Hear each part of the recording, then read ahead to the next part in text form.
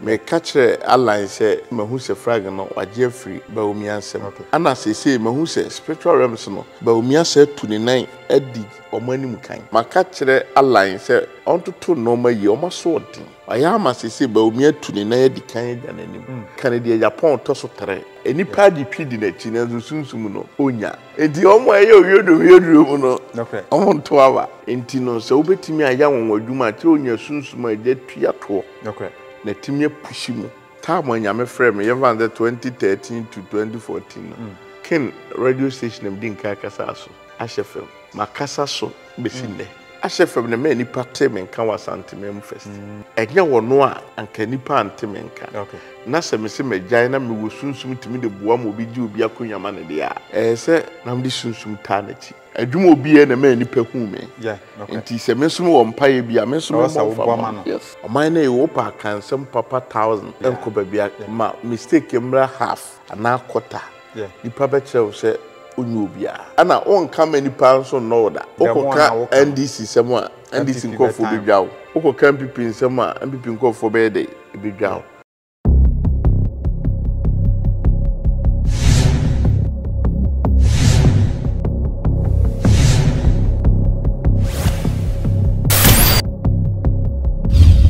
Abusu amamu akwaba enenso enfamla Lion TV GHS so nim se du sabre ne etena asede a na ye ba bedi abrabo mu nkomo anase sunsun mu enkomo dwumade we dwumade amato din se yese no waje so am se omo se de yin na ye so ya kire wo se yese the great azuka oje ofun ano de afani trim at once wa instant na mobamani abeguso. Any other social media issues are trendy and I feel so snap where's our quack media me 2 days campaign for snap. There's a software on the blame snap and our jatum. Papa, Mamma Quaban and some family Lion TV. Major so I'll say Bibia Cody. Yamia don't be able to announce it. Yamia don't be able to say on Bible. I do so cause they also want to do the campaign for snap. And as an election, Obia the campaign also your campaign for snap. Sir, campaign for snap. Okay, or snap for me friend snap. Salmon. A friend was snap. And you're not campaign for or snap for. Papa, and as we are saying, baby, you didn't come. But and ye baba here can be fast wa ye be di wonderful because you see bibi e ba be sia e si e wo sunsum ansa na bi honam mu eti ye ba here kan ye fast wa ye di e wo sunsum mu e ma ni pie honam ani but before that no na ma hwa we interview bi e wo Angel FM na enye easy ave me to me hwa sana am say me papa o kan sam guys come here kwa ese social media no so no still na we da so ye champion what baby ah so papa de o say me dimi kase magum me kase maba yeah o say me odi me kwagina camera ti a me dum no nokre enye madwuma me madwuma ni sunsum nyuma nokre ana me o kase me nko preach o keti amake kansem bebre nokre eti me field ne se me nipa hu se bibi wo wiase okay ano na ma amrofo ye sonko no nokre buruni nye school ne hia no yeah dia o hwe so be obeye bibi yes de opo degree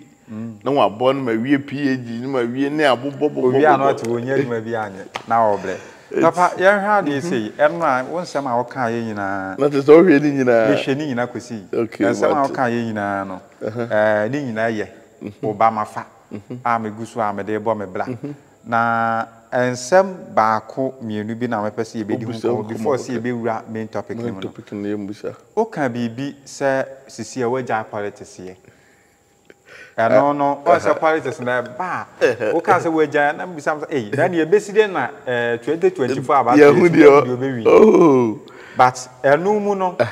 ena bi san tie tu aso na kan bibi se waja ye but emmu no de mehu no wo de wo support e komani pa baako papa wakoye sofo wakoye nyame ni nyankopon so kiri papa mu na wakoye sofo ya enye sofo ketwa nso na nipa miensa April ade ewo party baako ana some fan say nipa 4 kra na watimi yi baako asi wo say baako we majai baako we na me support no the entia osi make us nyina ne say on say started for me nipa bia nim say politics dey my me catch align say mahu say frag no waje free Bawumiansem okay ana say mahu say spiritual realms no Bawumiansem to the 9 edi omanimu kan wow na on say what's the entia na make us say oyodi for na oman na yewo mu no nipa hwe ase ne pe okay oman na yewo pa kan some papa 1000 ni nyina enko babia ma mistake mra half ana quarter nipa be kire say onyu obia okay enti edurum re bia me ye badwemba etete me ofie me hwa adom ekuta me na se me mama ni kodi ekuta me no okay na wujai social media politics no fi se ana on kama nipa so no da okoka NDC sema NDC nkofo bedwawo okoka MPP sema MPP nkofo be dey bedwawo enti metra se na mehua no ma se ada na mekuta de sombo na me de manim be yakula okay so ata ese me jai si na de enti a maka kire align se ontoto no ma yi o maso odin okay yes okay ayama se Bawumia tu ne na yadi kan ya nanim ana na KENNEDY AGYAPONG to so tere ande wadi kan enipa di twidi na chi na sunsum no onya papa wo hwe politics ya ye ya NPP flag bearership ya yegusu a ye didi hu nkomo ye ye kan obi a menkan se dom di na chi pa KENNEDY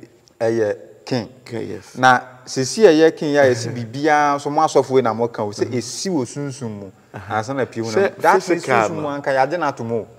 da bi omo edi na chi you no mo nto aba ne bi yes na so bia na odi na chi a wonu 18 years omo abato no nye sa ye okay ye soro ho no kre edi omo ye oyodo mu no kre omo nto aba okay so what are they na say go for pe wo no mo nto aba okay enti omo to aba no so wo group ni dada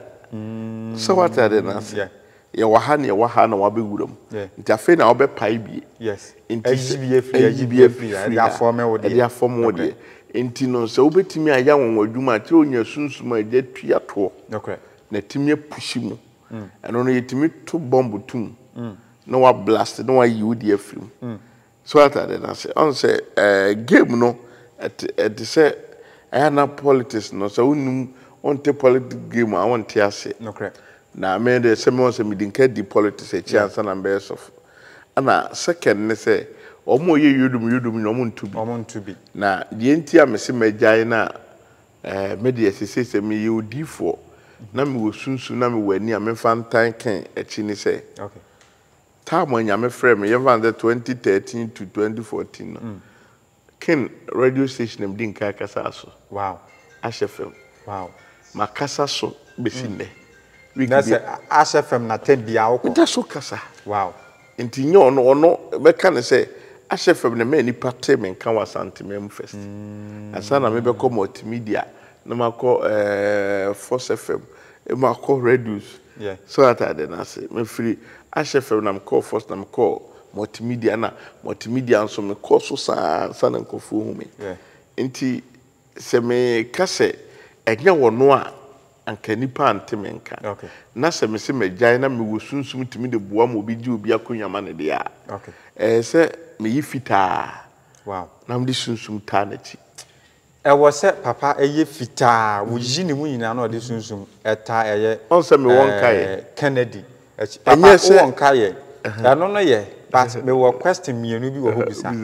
de edi kan papa me fan se me camera guy ni subanye wahu ade ye da hai me ne ni mienu na ye play but wo penasempa ana se ni subanye me fan se wunim ne da wunim nso da na wahu se camera guy the subanye but bia otonsuo de bla ma wo nomo but when you say the subanye still na wo du susu beta na chi odabi age ade ye me ade amanana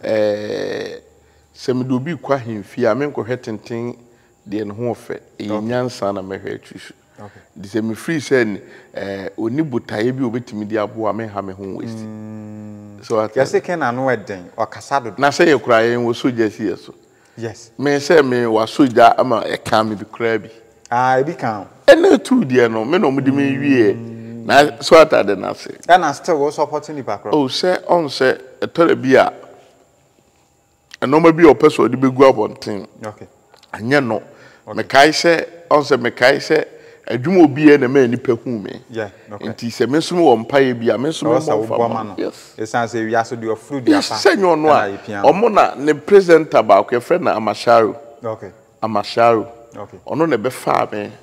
na obi anime na ode me tena ne radio so nti ma ene nyam da so kasa a shefe mu okay makasa almost week bi a me kasa 3 times a week wow nti enye easy nti no on se me ja radio crash FM de me da so so akọ esan se ho ne wo fie eno anu no ho ne papa fie wi asen so de ye se odoko de odo wa se wo so oba ne pe wo no ankasa wo ni mu enti ken afre papa moja mu so afra moja o pe oba so oba no check o dada oba na wo ni tiri on pe so a o fre ne kra wo fa o da bi obefa ba obetimi aka cho se me ba katenma me to fridge mi obeba o ma wo wasi papa ompewa obeba wo fre no oba ne mpew no wo de number ne be ma na se bebere obi fre na was ba cho gina so ma me to fridge gina so ma me twimoko yes obi wo honso a ompew na se be ye nipa ho adwuma obi tim be transfer ne kuna wo be 453 oba ne so ompe be ma no huna de kray tino ontimi wal ni bi the be man ntimi mpiana because em no na ma sa na ma na ntini e ka se e man sam ni ablabo mu nsam no ntimi ya na me type a so oba ka so mpewa en ha wo bi no kre oba ka so mpewa o so opa kra na dan se na wo papa back to your come twetwe no the next question ana o se me ka se two next question is papa wo ye sunsun mu nipa wo se wo de wo sunsun ebe tai Kennedy achi ama na timi awini sa flag bearership na san na baba bia nipa na gbaje ne so ye a ho de bibia di adanse ye se obetimi anya if nyame ya adoma ye musa se ho no kwan be na abefa so a obetimi aye so ya to a obeka kodan ne no anasese na tie ye pesi wasti onse me maye politics a minimum no ma ye okay na de wo mu ni se ade anipa pre ho no e sunsum nyuma okay onse e nipa na agitwi nipa nso adwene timi sesa anytime okay ana yetimi hye nipa momokoto okay so what the mention neti wo betu be wie no wa now me call me yesa me koto am so me duru ho no bibia timi yeah so ti ye wo hye honhom ne sunsum adwuma eno no e secret ade aye ye no ma enye ma bompa ye da bi ye keka no ma bom oyusu kozua na snap no eno de se de ode ye de sire sunsum ma efomabo na nkra de ade se de a edikan na deep sea no de esi ani nnua ne ahonhom ne esi kasa sofo papa dabio on the most serious note no yan ha de bi ha wakasa fa snap ho kozua papa bi ba esi ba bi ade ye kono anu eden enua na afi so asieye na o Kristo ni nyesie ne do papa o yokoto ye the west Dabi one say a question and some now Dabi okay so why will you say o question what's the and my main kasem wa ha nchewo ha onim sa brabo sika ne mpaja ne dom ene adwuma nkoso nyina ye no wasiye samom eti papa yewuram sa ma memfa sa kwan we so musa se kwan be ne be fa so ye be di yesunsun mama ama na pie honam se ye di enye nyame be ye ye di nyame nye was na se nyame nye ye di na bi me ba waboni wiase kwan na kacho se koto kamna fa ye adwuma eno de eye ma dwen na hu se me to a ebeboa me nti wo to na de ye adwuma obenya de benya sika enti wa hunu nyansa first second wakoto wa started ye enti edumre bi na wo ya na mfa ede bi Also me dane me nsa. So dane ne mfa e die bi. Also me hwehwem. Simple. Enti abrabo no ye mfiti prekupe nkoto kamla za ode ye adwuma. Okay. That's it before say me talk am okay, what's me busa. Busa. Okay. What awie no kura no. So ye hu adwuma. Okay. Ma menka sembe nkyere wasi. Asodan ye nyame asodan. Yeah. Opa ye mfa pikas. Yen kobobo asodem. Yen hwe no man ko fa kyekere asefo. And ye mum no correct. So what are they for your name? Yes.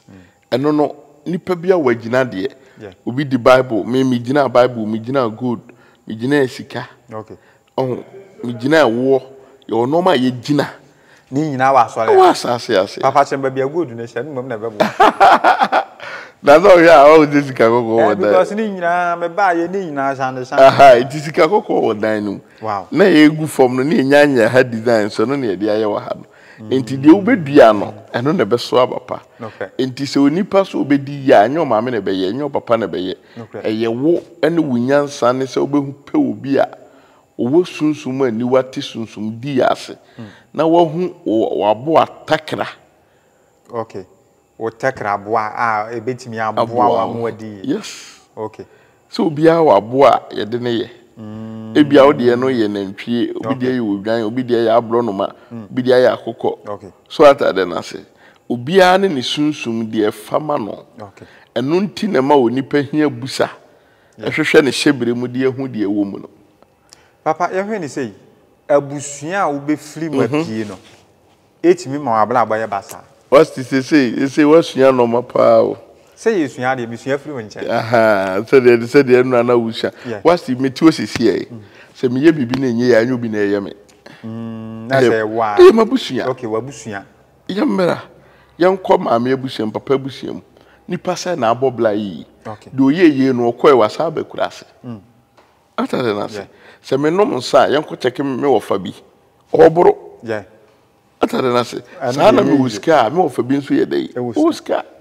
Enti abrabo ye gina de a onipa bi a wotu fie no utishe fie ho. Okay. Enu nti na mpanifo so twe ade na ma na bibi ne kutam na se bibi ne kutam a ye mfiti prekupa nso ntwa. Na se ye nkakra. Yes, e so hwehwe de kutam no. Okay. Ebi ana so diem. Entimi nkoba se abusua no me bi dawo so. Na fiti prekupa wo se me pese mi nyeska. E wo mra wontimi nyewu firi sa pam na se. O de fa kwan o se me no mie no di adanse se ye onkofo bibira fa kwan bone enye o de enye kwa bone kura onkofo bibira enye sika anwiomu yi asa hye kura ma wode kama fadie kura wanum kura dotu wangu ha se obi akonum didi ti no fansu ambia no sanete enti life na ye wo mu no eno nti na onse ye kyekira de ye nkyekire nkobonkum opeso chichire so chichire kose entichire mase so atade na so chichire ni sei enti abrabo na ayebo no so obi peso obo abrabo no onhu ne ho ano a de di kan ne se obeye busa fa na busuam. Okay, that's a busa ne hia. Yes sir. Papa me fa ne se de ye kan nyina no so Bible me bisi o man Israel kura be kwa ko a ye ko odifo ho ko busa na se odifo ye pese ye kwa ko ye bedi nkunuma na ye bedi waso omokofa ai adifo ni asofo nko a 4:30. Okay. Obi a so kwa bedi nkunim ba ko pe so kwa bedi nkugu was manka se we de won hyenkom pada emfa me ho so koye odi nkugu. Wow. So atade na enti that's a no cra kire say ye wo adifo atrofo na ye wo papafo e wo na oman ne de but because of papafo ni nyuma panti no ye nhye dan ye wo muntum ana de enti a oman na ye wo mu no wasi o papa me tu osisi e so oba na ma shetai ana me yi ni ma nice na me no kan brofo na nkitengiti na me nkasa be kasa me firi nyame no correct for just petty kakra we no okay esuma se bone a me die du bi anhu dabi na ye ne a ye tirinwi a ye ho sei no e bia obaje ade sei bia sunsum na share me se me nye sei. Okay. The great azuka any gusu no twetwe nkomo Lion TVG so nti mesro se obe subscribe na nkomo twetwe a yegusu a ye twetwe no wadi ka ka kyerew se 2022 eni eja interview so enti se e ba na e bedi nkomo se de be ya wo so betimi de wa adwenkyere ato comment section e de amaye aha eye Lion TV dwumadi ato din se yese eni egusu a yedi ho nkomo no papa ma mi san so emusa se abusua no me nankasa because yedie no nyina na ho ne friba esan se yese sikafo asefo bekoso yesikafo on se o for wiska obuase fibe obi abeyi papa minimfie bi a emu nipa more than 20 omu nyina gwa buchire na fie we ehia be da ba ho yes ede ya ba ko be kai we be kai we obi won so a obi a kuma sekro obi anko no kre eti papa if se si sa na se ni nyina afra busua nim agina dia na ye be fa so a me anaso obi a wote akira sa able wo hwe me obefa so obi yi ne ho afri sa busua no me no ye wo mu miensa okay one ayete se menko a mentimi nka se me breki abusua pam na abusua pam no yetimi breki yes ano no kwa e fa so ne se abusua ha obi wo se abusua no wo yare abusua ne nyini nche abusua on se abusua bi wo ha enche no mawu abusua bi wo nyina na yale wo ho edam wo ho enumguase wo ho obenya sika ebe hye a eno no abusua tenase na abusua tu nipa no manante aye abusua afa abusua no hawo okay no ma ye fro ndi abusua ne tenase no ye one ana second de mi metimi aye ne se ebia menimi nuanom ana menimi maame mu de betimi ayi ho ayede afriase okay menimi nuanom ana se yemfa se menimi nuanom memfa ne se bibi ti se me maame me papa ni ayi ho afrim okay eno no mi metimi anante na me mahu solution na wo fie ho na mayi me ho ayede afrim nti se mi yi me ho firi mu a mesmetime yi me nua na odi machi na ayede afrim no so ayi do no to di na chi ayede afrim tubo hu se ye maame ma no nko ade yedi ayede o ye se busua no omo nko a na ayeye o omo hunu han no okay na se wa hu sa no ma ne dia ebe ye o se befa no odi bewu ebe fa sa no atwa 50 still 95 eti abusua de na wote wa wo twan ye ne the great azuka na ye twetwe nkomo no amansi jatabru wa nankasa enene ye ne no ade ahia hanom no nti se wo aburuchire so wo Ghana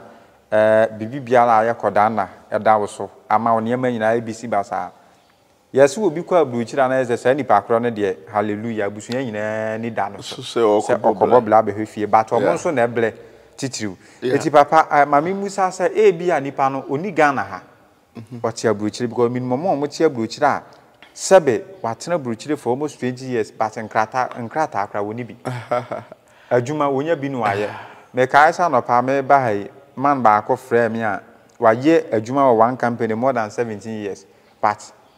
oso onim de aka no one aye so ne buroni bi eyi wa adwuma buroni ne se nanim sa adwe sebe nanim sa adwe na nan bu fu ye na ohodi buroni ni se no ano no yayi nadi ye de wo de asam na kokota ye de obeya oboa se fa ni sika nyina di on se me se ye wo forces ebi na na ye kasa fa abato se etimi force obi no aye de enye okay no anya asem etimi force obi na de sika wo obi okay na wadem etimi force obi no akɔwia de etimi force obi no akɔrepu obi wia na atete wani so enti abrabɔ na ye bɔ no me ma ye bebre obi wa 30 years 20 years 15 years obi won so awo prison ohun de enti a wasi de na wo mu ni se adenti na me nyame adoma Friday obi ba ma obi akɔ London na wakɔ embassy nko 9 times okay okwa na efisu no ma me de obo ba ha wow ma ye okɔ ya na de ma no wakɔ London de 1 year akonya pipa wa ba be hwe ne ma wow enti etina Friday obi ba sorry ye be ba betwa enti ye wonkofo bi wo ha me omo amesomo omo kɔ nyina se be ofa me so a wo kɔ a betim kase tofugu okay na atata de oduru krom wa ahye kan de opɛ opipa sem abrabɔ nye den bibi kire wo so asɔre yesei oduru kro bia ɛwɔ na wo kro no mu a pade kasa kire asase na asase ne mu awo enti de wanhu na abeduru sa amre yi no anu yie wo hɔ ɛsi funtum na asase na yesesa no ma de ma no ɛno nye ma bompa ya ma onyame bɛyɛ ɛsɛ me yesunsum nima ɛdɛ enti na wonko a wonsanka da ye bɛ na wo so ɛdɛn na ɛkɔ yɛtwa wasu ana yɛntwa wasu ana sunsun bi ne du akyi ana tumidi bi ne du akyi na yɛde n'akyiwade ayɛde aka no na afei kɔ na hwese nyi ya enti nyame ya adom a 30th of this month ebesi Friday na matudi me ye one day program a ebesi Friday your friend was srefo me ba be srebofo abaji bibi na awurade nyankopon tumi ni nanim nyam o ba wo be shatare kokko tu snapper ba e ba na wo be pesika na wo be peduma na wo be promotion na wo be enkoso na wo be tumidie na wo be wo ye sofo uni ani upagya bra wo be so tukwa oni buafo power bra e da no wo ye wo ya blantie wo obi ne kasa bra na menje no mamfama wo eno na wo de beba o ba be srade na ebesi fiada no pa no nsia na ya start na awie 3 o'clock na ampaya ebedwa eye Kumase Kenya ase Kumase Kenya ase Kumase Kenya ase uduru Kenya ase a also Pablo Sanse station wo o se opa azuka ana ogenya me fa number no 0555 112411 0555 112411 0555 112411 0277 204082 and 0246 204082. Me invite obra na awurade nyankopon anu nyam ebe yekese wosrefo nesube breni ye gina Joel chapter 1 verse 9 to 13 na ye de yesa program no awurade nhyiraw ontina ni mu nhyiraw Yesu dim amen papa ya da se ba ya ojebre na edi nkomo eti abusua wotifie ede na wotwen me medical to din se campaign for snap Osrefo. Yes. Campaign. Me medical to this campaign for snap. Snap. Okay. And I also say campaign for Osrefo. Do you remember that?